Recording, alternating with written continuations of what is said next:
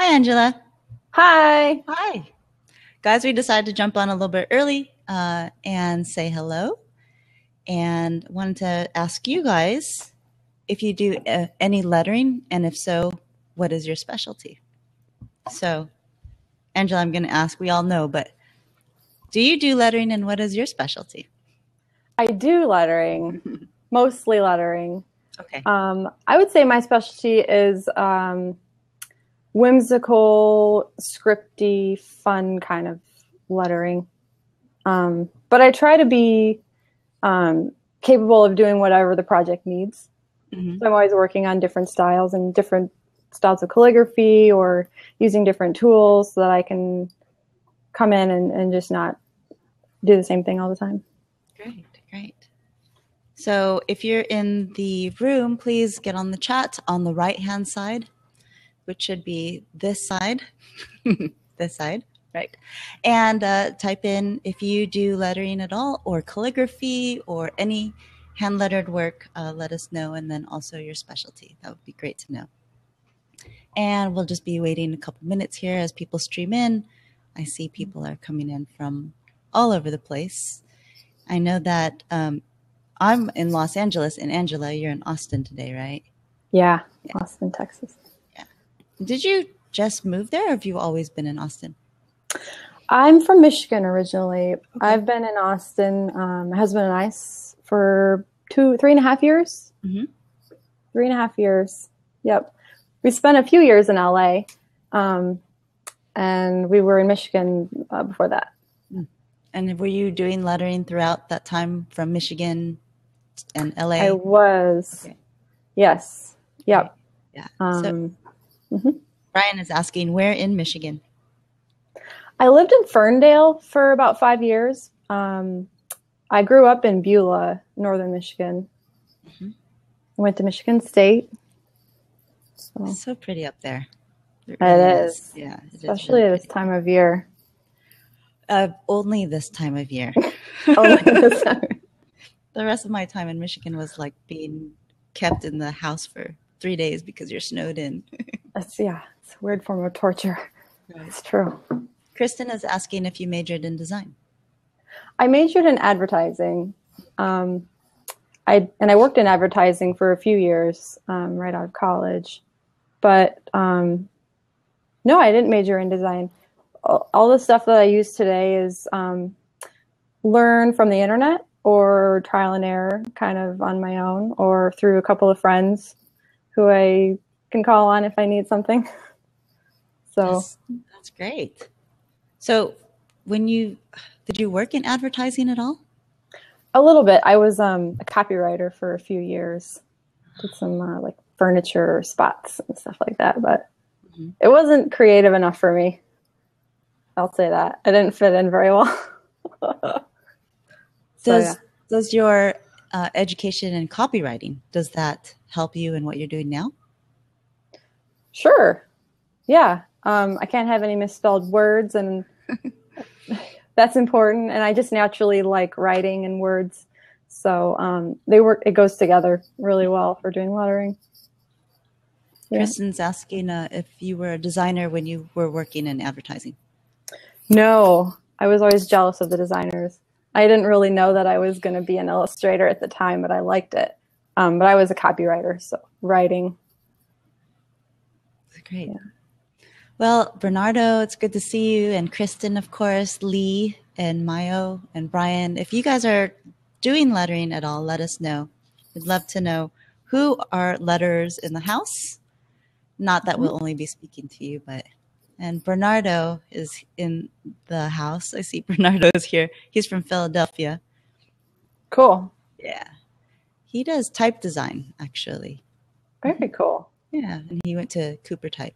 And then Lee is here. Lee is here. He's a designer here in California. Very cool. So it's good to have you guys here. So Lee says that he loves lettering, but he feels like a hack compared to people like Angela. Oh, that's not true. How long did it take you to learn, actually? Do you know about your cumulative education? I'm always picking things up. the last few years, I've started to feel super confident that that I can just do whatever I need to do. That just comes with time, I think. So a few years of doing it constantly. I don't know. There's not like a date or anything where I would say, I've got it. It just happens slowly. That's good. And I think having a rep also helps to solidify that. Hi, Kat. Can't say enough awesome things about my rep. Oh, you're wonderful. She's here. Excellent.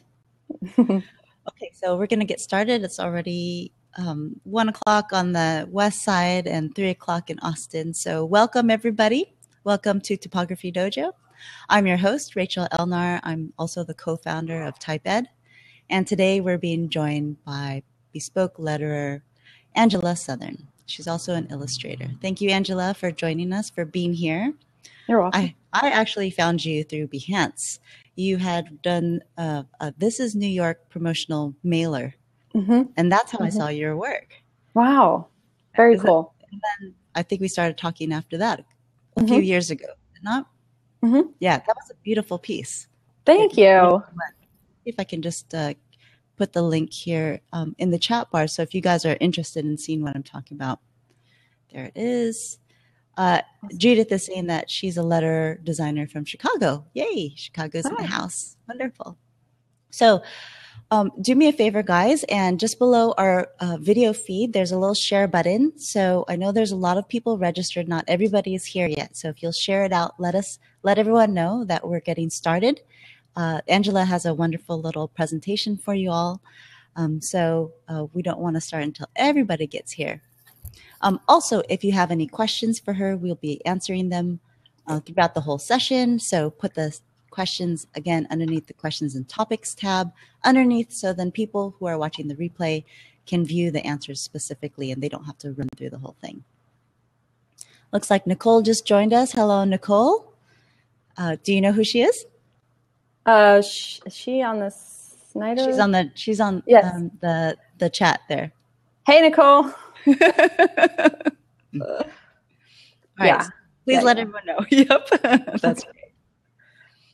So I want to ask you a little bit about Trader Joe's. That's sort of where you got your start, correct? Yeah, Trader Joe's has been my lettering education, pretty much. I've been with them for 8 years, and it's all handmade. So we don't have computers where we can do art on them, start to finish. So that's a unique challenge in the lettering world. And I have some photos when we get into it of all the different materials that we use and things that we make. But yeah, I'm still with them. They're so flexible. If I need time off for this project or that, they're more than happy to work around that, which is amazing. I've been with them as I've traveled from Michigan to LA to Austin, working with even some of the same artists over and over again, which is really nice. So we've had some long friendships and just learn a lot from each other too. That's wonderful. So when you were here in Los Angeles, were you coming to headquarters? Because they're here, aren't they? They are in LA. I never went to the headquarters. Oh, you never? Okay. Right. No. Would you like to show some of the work? Sure. Okay. All right. Screen share, huh? Yeah.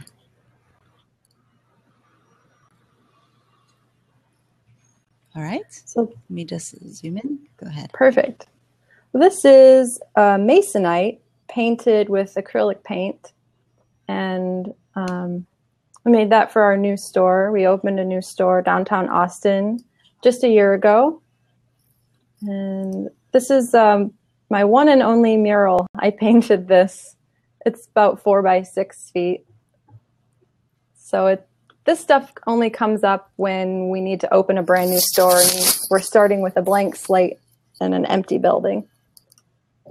And so this work, every store has its own style? Is it something that's put into some sort of guideline for the rest of the stores? How does that work? Every store has their own style, tailored to the neighborhood. And the projects are completely up to the artists that are on the team at the time.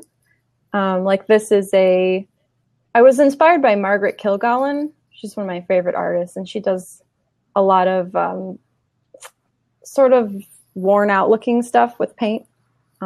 She was amazing. So this is like a mural that we made out of little blocks. Beautiful. Thanks. So this one's a little busy, but I wanted to talk about our paint markers. These are Posca paint markers on the right here.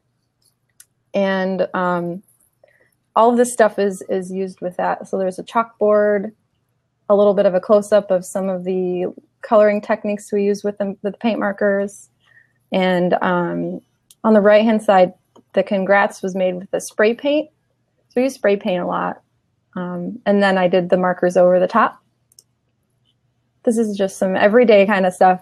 Things are always changing out. So we do a lot of lettering super fast, and it may not be perfect, but it goes out, and then maybe the next day we have to, kill it and do something else.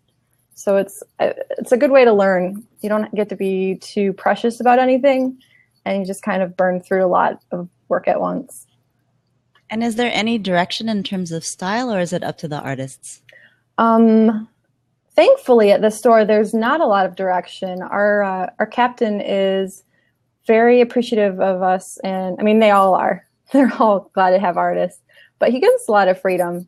And so we've developed styles that we like over the years, and they'll say something if something is clearly bad, but we really like to self-moderate and just kind of keep doing what we like and try new things and stuff like that. These are some demo sample signs. Do these every day. It's kind of a plastic material in the background. The chalk markers work great over that. And then you can just clean it off with a cleaner. I sort of stretched my skills a little and glued a bunch of quinoa to this foam core. That's awesome. It's something new. It was hard to put up without raining quinoa all over myself. And what was the process of that, may I ask? Did you sketch it out and then how did you glue that on there? Just Elmer's glue. I drew the letters and then I filled them with glue one letter at a time and patched it up where I needed patching. But that's the first time I've ever done anything like that. They were cool with it. Wow. This is foam core, cut with an X-Acto knife, spray painted, hot glued together, and then I drilled it into the wall. So much fun. Mm-hmm. Similar kind of a technique. And the bigger stuff is made with insulation foam, which is purple. You can see on the left-hand side. We just get this from Home Depot, cut it up, and paint it. It doesn't take well to spray paint, just so you know. It will disintegrate it, but it's so much fun. I learned a lot of this from Paula Nelson. I think she's on here. She's a wizard. And is this for more permanent displays, or what do you use? What's the difference between using the foam core and the insulation foam? This is for more permanent stuff. Okay. It's a little more fragile, and so we like to use it in high up areas that aren't going to be bumped into or anything like that. Things that we hang from the ceiling. It's nice and lightweight. And it has more dimension than the foam core, is that correct? It does. It's a little thicker. You can do like a faux wood grain if you kind of carve into it lightly, and it's a little more eye-catching. Here's a really normal looking sketch. My sketches are crazy, but I just kind of wanted to show how things start. So we needed a rosé sign. So I just started doodling and thinking of phrases, and then I decided it would say that, and then the final one came out like that.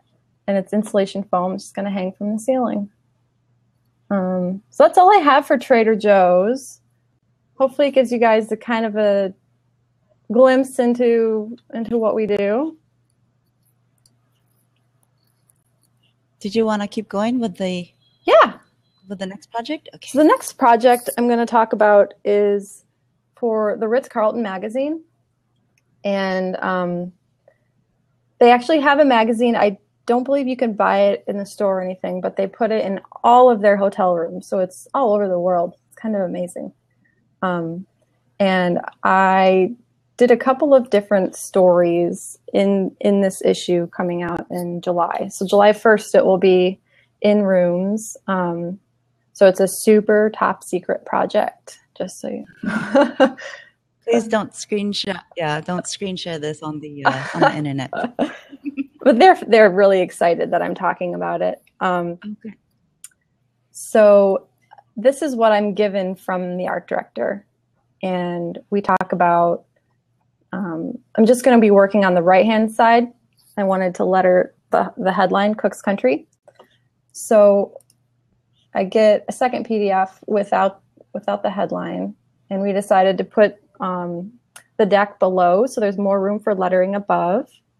And what I do, I start by throwing this into Photoshop, and on a separate layer, I'll draw an outline of, say, the bowls or the area on the top that I have to letter.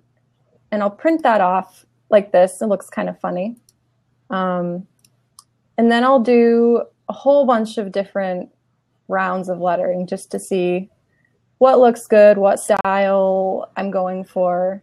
And I went through a couple of different styles, and I ended up choosing a sort of an Asian looking brush style.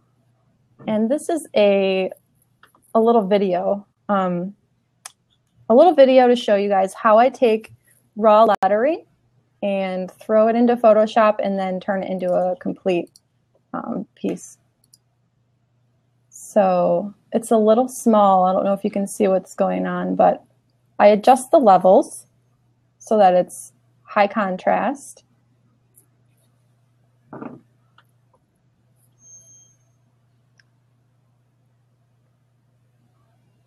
I just scanned it at about 300 dpi. Well, I guess there is audio with that. Oh. And then... Oh, we can't hear it. So okay. Okay.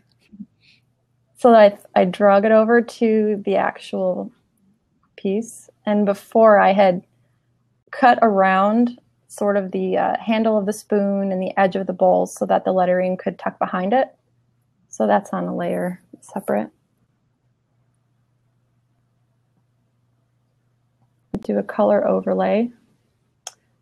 And then I adjust it. And I know that it's going to fit nicely in there because I was working with my little outline to begin with.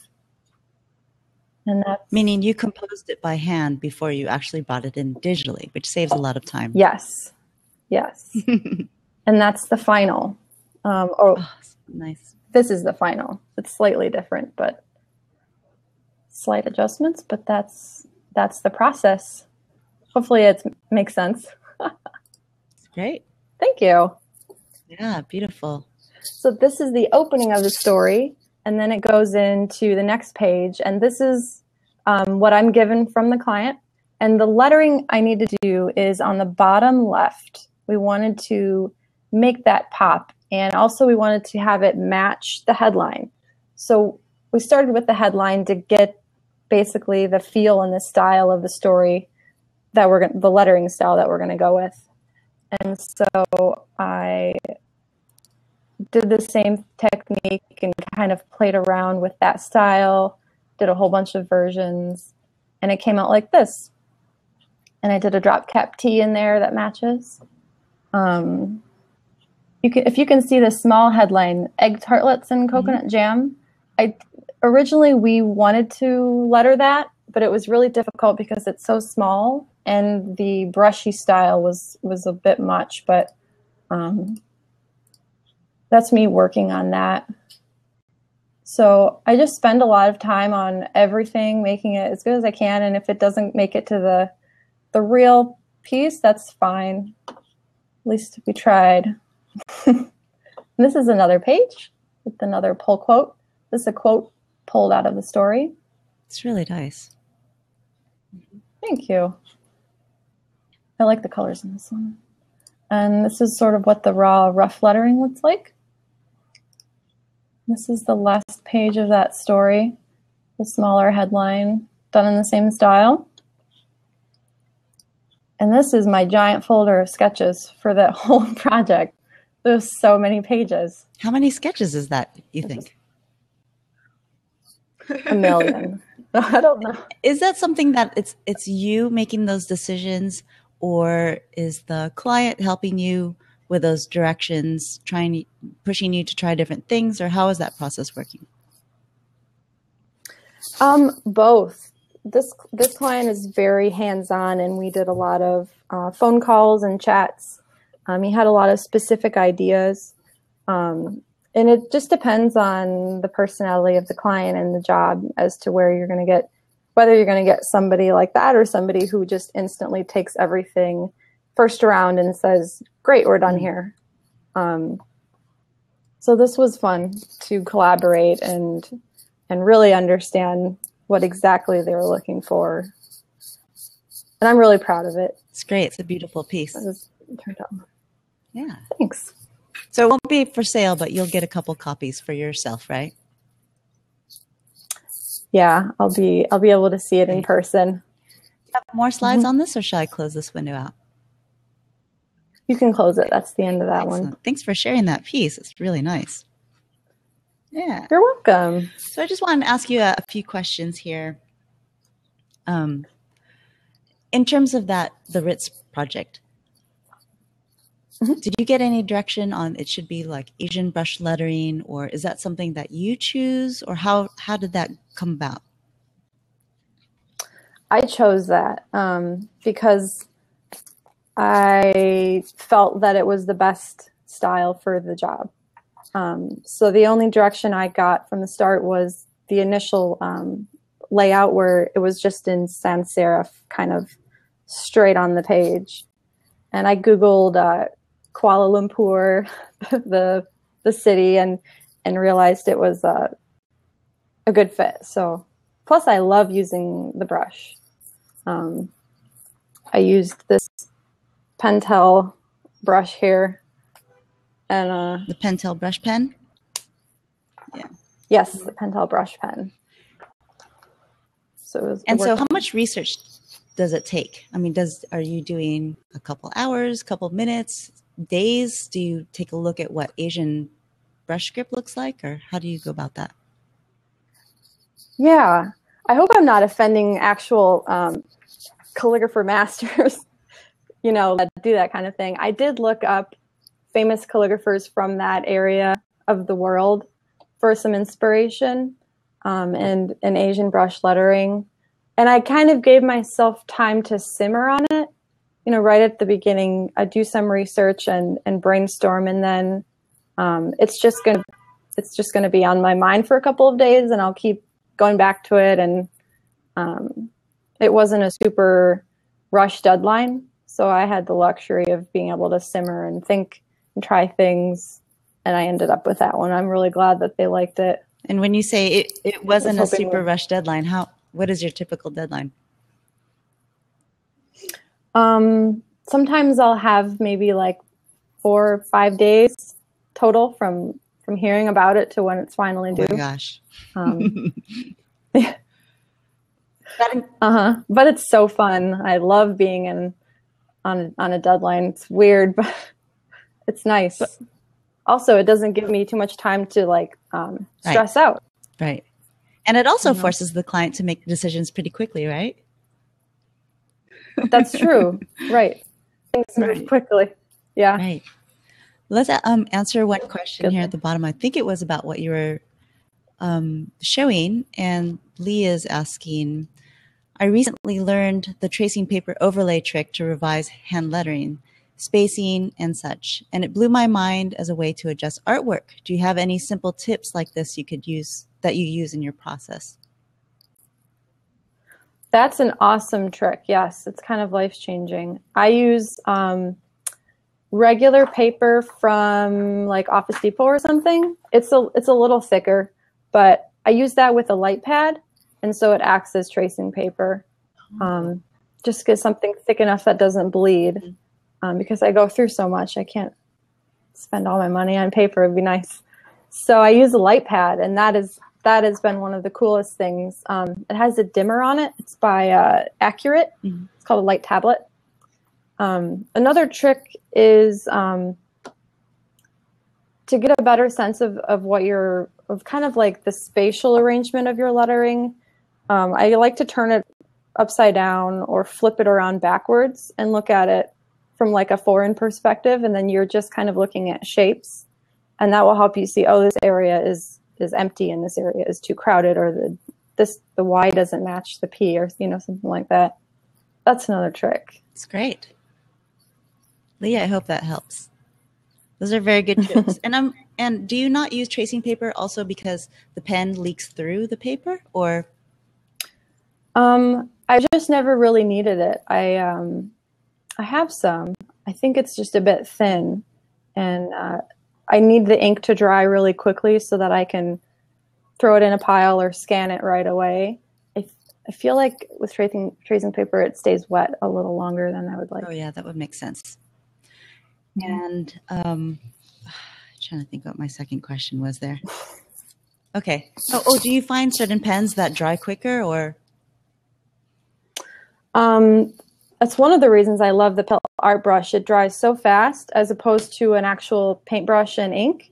I love using a real paintbrush if I can, but it's a little messy, and it does take a little longer to dry. Yeah. Cool. We have another question from Linda. Can you tell us how you broke into the business? Hi, Grandma. Thanks for watching. My agent, my amazing agent, Christina Snyder and Kat, they saw potential in my work 4 years ago, and they are so well connected and so good at what they do.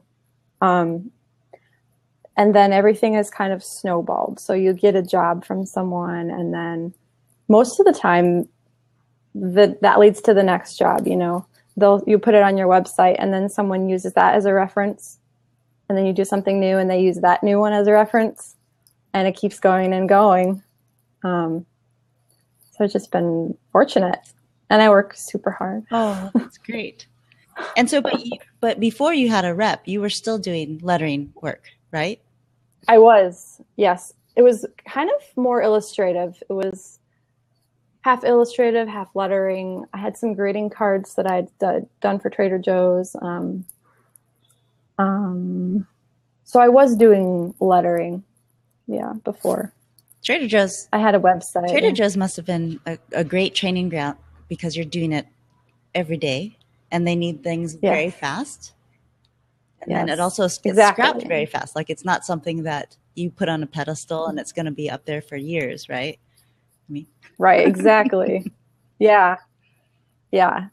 Definitely learn to have a thick skin when it comes to my artwork and separate it from myself. So if someone says something bad about it, it doesn't ruin my day. I'm just like, oh, how could I make it not bad? Right. Or depending on what the project is, it might not be bad art. It's just not the right style or something like that. Well, on the Trader Joe's team, are there a lot of artists? The team I'm on now, there are two of us. 2 of you. Okay. Depending on the store and how busy they are, you can have from 1 to maybe 3 or 4. It just depends. And you're assigned different projects, or is it something comes up and whoever's open takes it, or how does the work get divvied up? Yeah. Whoever's open. Sometimes a project will come in that we both really want to do, and we're like, okay, who's going to do this one? Or we'll trade off and on, or plan ahead if there's a plan. But yeah, it's not competitive or anything like that, and we just we plan it too by our schedule. When things are due. Often it's just like who's going to be around and who can get it done. It's great. I mean, the whole hand lettering culture, part of Trader Joe's, is so ingrained in their brand that when you see it, I don't think of it as, oh, this is so unique. I always think of it, oh, it's perfect, the branding of Trader Joe's. So everywhere you go, you I love that. Yeah, love it. Thank you, Linda, for asking the question. Bernardo is asking, on that video, it looked like you iterate on paper until you have the final design. Is that your general process, or do you cut and paste from different rounds? I do cut and paste. Sometimes I'll have, like in that headline, I'll have 2 words. Maybe the first word is perfect and the client says, yeah, that's perfect, but we just need to fix the bottom. So I can print out the file with just the first word and then go in on a second sheet of paper and do the second word and then Photoshop them together. It's a good place to start. So it's pretty much there when I scan it in, but then Photoshop is really helpful for tweaking it. And I have a drawing tablet that I couldn't live without now. It took me a while to make the jump, but I'm so glad I have it. It's very helpful for Photoshop tweaking and being accurate with little things. And what pen tablet do you use, may I ask? Is it, how do you say it? Wacom? Wacom tablet. Wacom. Yep. Or Wacom, I'm not sure exactly. Yeah. Great. That's good. May I just ask you a question? Do you always work in Photoshop, or do you ever work in Illustrator? Do you take any of your lettering work and put it into Vector? Yeah. Yes. There are a couple of different ways to do that. Very rarely will I need to, but I can. I just am more comfortable in Photoshop, but it's totally piece of cake. Like once the work is set and finalized, I can take it over and then just convert it into one solid vector image. And there's not very many instances where a client asks you to do that? No. Really? I'm amazed. There's not. I'm amazed. It's, yeah. And the reason why I'm amazed is sometimes I would think they would use it. Well, if you're doing editorial work, probably not reusing the work. But if you're doing something that they would reapply to many different items, right? Then that's when you would need to have that. Yes. Vector. Yes. More on like advertising campaigns and things like that. Right. So, Bernardo said, I feel the same way about my Wacom. It took me a while to get into it, but now I love it. Yeah. Everyone should take the jump and get one. It's nice. Okay, so Kat is asking a question. In terms of the many art creative directors you've worked with, what are the qualities of the ones who are the most fun to work with? Do you prefer the ones who really give you a lot of creative freedom, or do you prefer having more direction and a very specific brief? That's a good question. See, I'm going to challenge you today. I like, not to be like boring, but I like a mix of both. I don't like to be over direct. I don't think anyone really does, you know. But I think it's it's great when it comes naturally, when you start vague and I'm given a lot of freedom to kind of set the tone of the lettering. You know, I can pick the style and kind of get the ball rolling. And then as it progresses, I do appreciate feedback on specific things. I'm not an editorial designer by trade, but I want to learn as much as I can about it. And so I'm always picking things up from specific feedback that art directors give me in that way, which is helpful.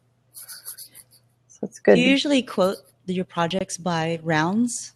I mean, do you say, okay, this piece, I'll include this price just for with like 2 or 3 rounds of revisions, or how does that work exactly? It's usually planned out from the start. We'll say sketches, and then a round is due this day, and then we'll do another one, and then that'll be the final. That's typically how it goes. It's sort of planned out. And do you ever have it where like the client does not like it by the end of the 3rd round or whatever, and you have to actually initiate more rounds, or how did that work? Never. It's always perfect. I don't remember that ever happening. But if it does, it's if I've done everything well and come to the agreed final point, and then something crazy happens, then there, for that extra craziness, there's a fee, generally, but that's really rare. And their clients are very understanding. That's just, that's normal. That's great. Okay, cool. Thank you, Kat. Thanks. That's a good question. So I wanted to ask you a little bit about some of the other work other than editorial. How did you get into the greeting card stuff? Yes. Working at Trader Joe's, it was maybe 5, 6 years ago. I just thought the quality of their greeting cards could use some improvement, and I didn't see any hand-lettered greeting cards, and it was so it was hard to get a hold of them. I had to kind of search around and call a few people within Trader Joe's to find the company, but I sent them some sketches that I was on my lunch break, like drawing a thank you card. I was like, they're gonna love this. I sent it over, and that did turn into a card. And then from there, I did. I think I've done like 20 greeting cards for them over the years. So that's not an editorial thing. It's something different. Mm-hmm. That's how I got into that. I kind of took a chance, but I was just starting out. So you saw basically a hole in the landscape, right? And it just needed to be filled. And so, yeah, I guess so. Have you chased any other client work like that? Let's see. When I was in LA, a friend of mine was getting too busy for her greeting card work with American Greetings, and so she was able to give them my contact info, and I've been doing lettering for them. It's they usually turn it into an animated greeting card, which is pretty fun to see afterwards. Wow, that sounds interesting. Mm-hmm. Animated. That's a good side. Okay, cool. Mm-hmm. You had beautiful work from the Wall Street Journal. I saw those pieces, and they're all whiskey bottles. Can you tell me a little bit about that project? Sure. The Wall Street Journal started a message in a bottle series, and they asked me to letter a pull quote from the story. So they basically take a famous author and they send them a bottle of something, and then they'll write it up, and then I illustrate the quote. And I use a lot of the same principles I was talking about with the story I showed earlier. I'll kind of simmer on it and Google the bottle and Google things related to that kind of liquor. I wish I could try it. Let me see if I can find it on your Behance right now, so I can share it. Cool. This way people know what we're talking about. Yeah. This hand lettering paired with the photo. I love lettering and photography together. It's just a great contrast.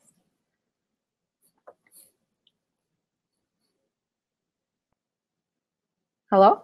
Okay.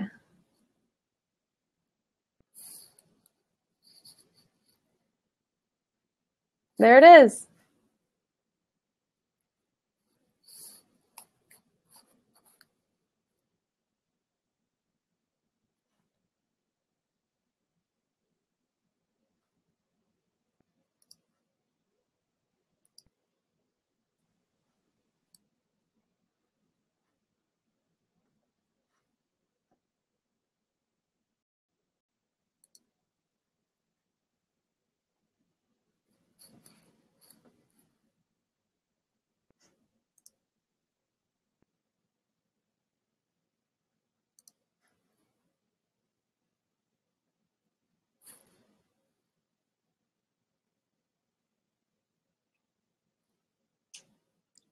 See me?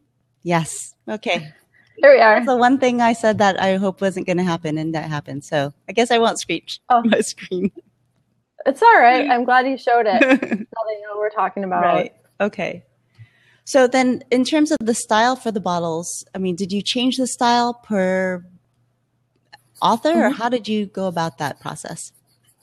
Yeah, they are so amazing. They give me free rein to choose a style that I think fits best. Mm-hmm. And as they accumulate, it's getting harder and harder to differentiate from the bottles that I've done before.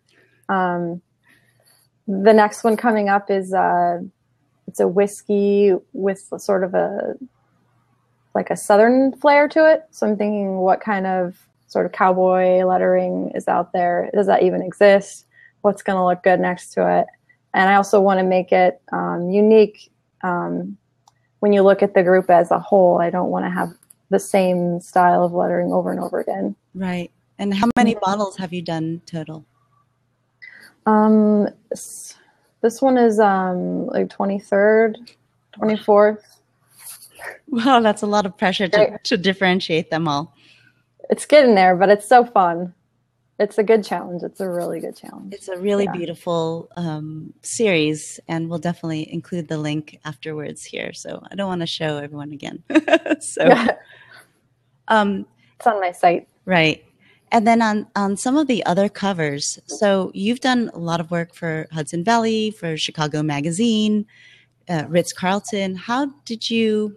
Do they just see what you've done before, or how do you get that work? You're right. I think a lot of it is that they've seen something I've done before, and then that helps them envision it for their own purpose and their own use. And so a lot of things do snowball and are like used as a reference for the next job. Totally. A lot of magazine covers lately with my lettering. It's great. And how do you differentiate, like for people who are doing lettering or getting interested in getting into the business, how do they differentiate their style against other artists? What would you recommend? I think I would recommend, look at other people's work that you like, but not too much. I think it's good to start off, like copying is okay in your sketchbook, and that will get you it's a way to kind of think like the person, like, oh, how did they form that letter? How do they do this? But you want to be careful to leave it there and not, definitely don't use anyone's style where you're getting paid for it, If it makes you kind of nervous or you get that like weird, uneasy feeling, you should probably change it up and just spend a lot of time working on stuff and just do a lot of lettering as much as you can. And then your style emerges and you can't copy someone, if you're, I don't know how to explain it, but everyone has their own style. And I think that it will come out easily over time with just working a lot and being aware of what's out there and being aware of when you tend to copy people or what you might be leaning towards and watch out for it. And you're self-educated in terms of the lettering. So who are some of the artists that you were looking at? Ray Fenwick was like one of my first lettering. I was like a big fan of his. I'm not sure what he's doing now. Jessica Hish and Mary Kate McDevitt. I love them. And I can't think of a lot of them. That's okay. But yeah. Not a problem. I put you on the spot for that one. That's okay. I was trying to think back to the very beginning, And do you feel like there are contemporaries of yours who share similar styles with you or who are doing things about the same or in their point of career like you are? I don't know. It's kind of weird to be like, I'm on the same page as so-and-so. I don't feel like, I don't know. You always look at someone and think that they're just killing it, but everyone has their process. I think sometimes my lettering looks a little, it's just so popular, like right now. Hand lettering, script lettering, modern calligraphy. Yeah. I love the Friends of Type guys. There's the collective. Yes. I like everything that they do. Friends of Type includes also Eric Marinovich, right? Yeah. So good. Yes. And I think the Friends of Type, just for people who don't know who they are, is they started, I think it's 2 or 3 guys, maybe 3 guys, and they just decided to do something lettering every single day. So they started an account called Friends of Type, and it's just blown up. Yeah. Of course, the quality it's been years. Right. Right. Overnight, 5 years in the making. Right. But they're great to follow as well. And I do like Jessica Hish as well, but she does a lot of things, not just hand lettering. Right. Yeah. Yeah, but her work is really good. And Ray Fenwick, I'm interested in who is that? Let's see. This is just a book of postcards that he did. So I was instantly drawn to goofy lettering and illustration and type. Like a long time ago. This is probably like 7 years old or something. One of my early inspirations. It's very, very colorful work. Yeah. Yeah, love it. Yeah, I like bright stuff. So what's the next project for you? What else is coming down the pipeline? The next project is another Wall Street Journal message in a bottle. I just got that information today, so I'm going to start on that. And I have a week to do it, which is cool. And then there's a potential project, but I don't know if it's going to happen, but it'd be really exciting to work with YouTube folks. So we'll see. Yeah, that'd be cool. Mm-hmm. And will it be on YouTube, or is it? Can you tell us a little bit about it, or no? I don't want to get in trouble, Kat. Okay. Okay. All right then. It won't be on YouTube. It's a little be like a bookmark for children for reading month. Oh, cool. Thanks. Kat says you want to get in trouble. Okay. The coolest bookmark you have ever seen. Okay, cool. Nice. And is there a client or a project that you would love to work on? Oh. A dream project? I don't know. I don't know off the top of my head. No? Okay. I can't think of anything. Not working with photographers is amazing. It would be a dream to team up with a photographer for another project. How about this? Annie Leibovitz. If she calls me and wants to do lettering with, that would be a dream project. We'll put that out there. And that would be somewhat close to the This Is New York project? Yeah. I mean, you worked with a photographer for that, right? Mm-hmm. Yeah, Spencer Heffern was a photographer on that. And he had all the photos and had done little interviews with all the people and had quotes. So that was a New York lookbook. So you lettered around the people after they were photographed. Mm-hmm. So if you worked with Annie Leibovitz, it would be nice if you could actually do the direction for it, right? You would choose what the lettering is first, and then she would take the photos around the quotes. That would be wild. Yeah. But for the most part, your process is your lettering in spaces that art directors have given you, correct? Mm-hmm. Okay. So you have to learn how to work with multiple different sizes and shapes of canvases. Yeah. Sometimes you have to sacrifice the style of lettering because it's maybe it won't fit in that tiny little space, or it's hard to read or something like that. So I like the challenge. I like problem solving. There's definitely some of that in there. And do you find that difficult for covers? Because covers have a lot or have very little real estate and a lot of content. Yes. It's a puzzle. It's sort of putting the puzzle together, and it depends on the photo too. Some covers are shot specifically for lettering, so they'll have a central image and then space around the side. It's tricky when the cover is not shot for lettering, but maybe the art director is super good and is able to kind of find a little niche or a little part in the corner or something like that, and then you just kind of work with it. But it's great when the photo is shot with lettering in mind from the start. Awesome. So guys, if you have any other questions, let me ask you to put them under the questions and topics underneath. I'm going to ask you a couple more questions. If there's no other questions from the group, then we'll finish up here in a little bit. So Angela, my question for you is, if I was going to get into lettering, what type of equipment and tools do I need to get started? I would say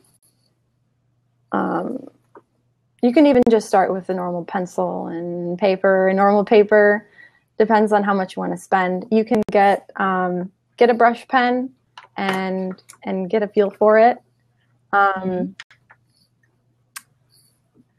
This is another pen that I really like, the Tombow. It's the blue hard body. It has a nice felt tip on there, and it's pretty resilient. I'm pretty heavy-handed, so I like the harder tips.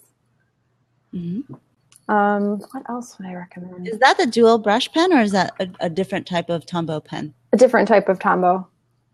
Oh, okay. One end on it. Ah, I see. That's the winner. Okay. Yeah, what would I recommend? I think you told me it was a Tombow Fudensuke brush pen. Is that correct or no? That sounds right. Yeah. Okay.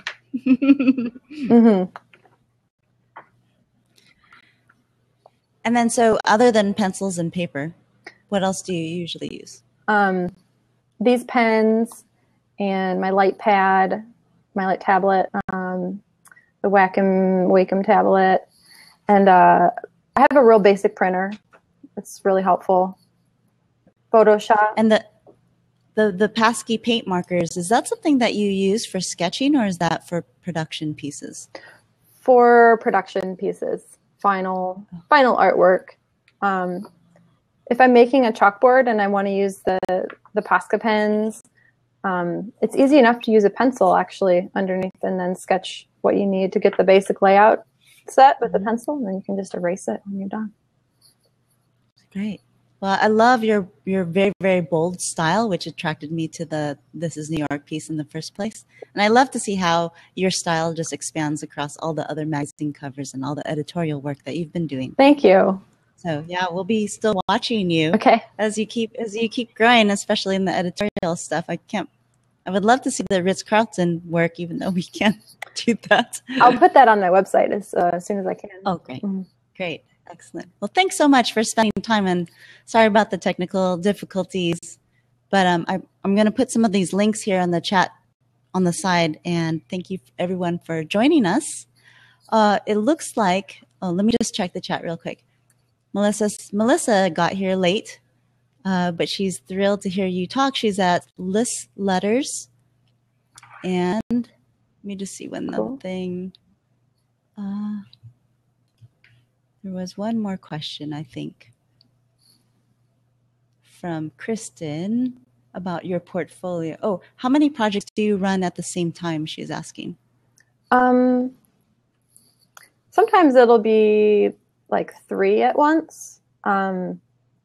Sometimes just 1 at a time.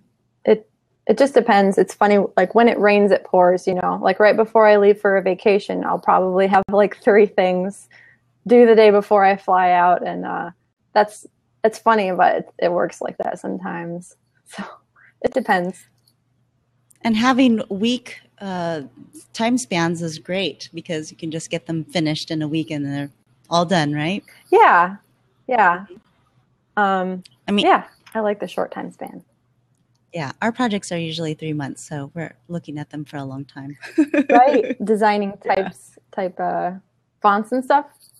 Yes, yeah. Wow, that takes a lot of patience. It does. Well, thank you again. Thank you, Angela. so much. I really appreciate it. Yeah, You're it was welcome. a lot of fun. Yeah, that's great. And thanks everyone for joining us. And I'll put some more links and I'll send a follow-up. Thank you. Thank you. Have a good day. You too. Okay. Bye-bye. Bye.